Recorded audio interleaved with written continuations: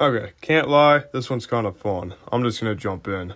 The statement reads, an iron rod of length L and square cross-section, side A, is given a uniform longitudinal magnetization, M, and is bent into a circle with a narrow gap width W, as shown in the figure.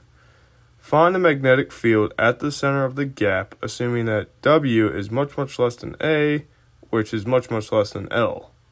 The author gives a hint. Treat it as a superposition of a complete torus plus a square loop with the reverse current. That hint is amazing, by the way. You'll see it come to fruition really quickly. Let's draw it out. So we have the long square cylinder bent into a torus or a donut, longitudinal magnetization M curling around, and then we have one sliver cut out, so W equals, or rather the gap is W as indicated. This would be really fun.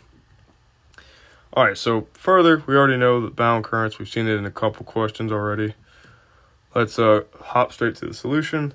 Alright, so for the complete ring, we know that KB equal M, so that the field inside the ring, or B ring, is equal to mu naught M.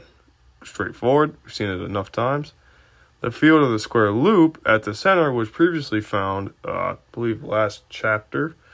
And that took a lot of geometry to manipulate into form. But B squared was equal to square root of 2 mu naught I over pi r. Okay, but I, we have, is equal to, the current is equal to MW, the little gap. And then R is equal to A divided by 2 in this case, since the length of the square is A, divide that by 2. Let that sift through, and then we end up with mu naught M to square root 2 W over pi A.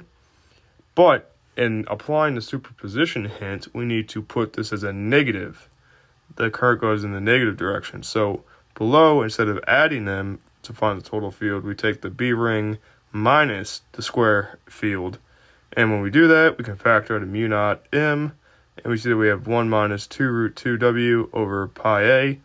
I love how this author puts things from previous things found into new context, and allows us to use the same kind of concepts of superposition and manipulation of previous results to find new results. Love it.